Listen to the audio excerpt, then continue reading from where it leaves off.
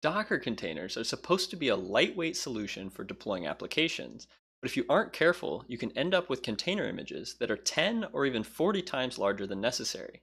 In this video, I'm going to show you how to build smaller containers, and I'll share two techniques that can dramatically reduce the size of your production containers. Hey team, Sid here with DevOps Directive. My goal is to help engineers level up their DevOps and cloud infrastructure skills. On this channel, I create a mixture of informational videos as well as tutorials just like this one, so if you're new here, consider subscribing. In order to have actual concrete examples for this demo, I created two simple Hello World applications, one written in Node.js using the HTTP create server method to make a basic web server, and another written in Golang which uses the net/http module to do the same.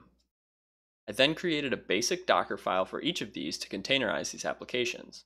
For Node, we start from the public Node.js base image, copy in the package.json to install any dependencies. We then copy in our application code, and finally specify a command to run the server when the container is started. For Go, the Docker file is similar. We copy in our application source code and build it before running the server in the final step. We build and run these containers, we see them working as expected, returning a hello world message to the browser, but how large are the images? The Go image is 825 megabytes, while the Node.js image weighs in at a whopping 918 megabytes. Considering how little each of these applications is actually doing, this is absolutely crazy. Let's see if we can try to reduce their size. The first and most obvious approach is to use a smaller base image. The base image that I use for my naive Docker files contain a full Debian Linux distribution. If we look on Docker Hub for each of these, we can see that they both contain many different versions and tags available, including a slim version for the Node.js image, which has fewer utilities installed. There's also an Alpine-based version, which uses a lightweight Linux distribution named Alpine to have a much smaller base image. To use these images, we just need to specify the tag in the first line of our Docker file. Now, let's rebuild our images using those smaller base images. As we saw, the initial Node.js Docker file resulted in over 900 megabyte size image.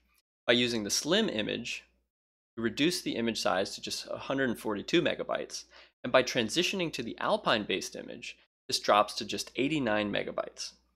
For Golang, we see a similar story. The initial Docker file was over 800 megabytes. There's no slim-based image available, but by using the Alpine-based image, we can get it down to 385 megabytes.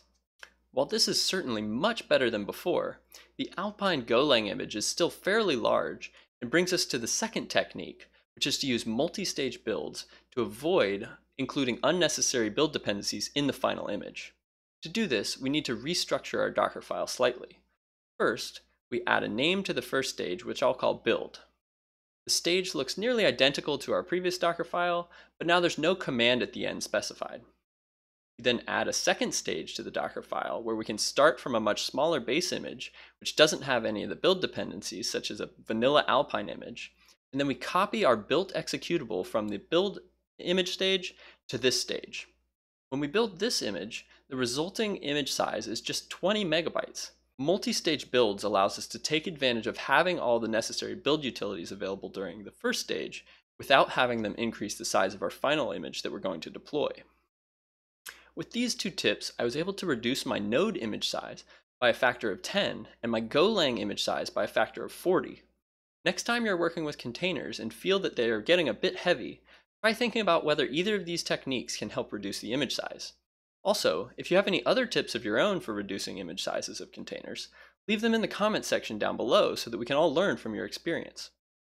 If you want to continue down the Docker rabbit hole, in my last video, I talked about how to debug Docker containers, so I would definitely recommend checking that one out in the card over there, or go to my channel page to see the other content that I've released recently.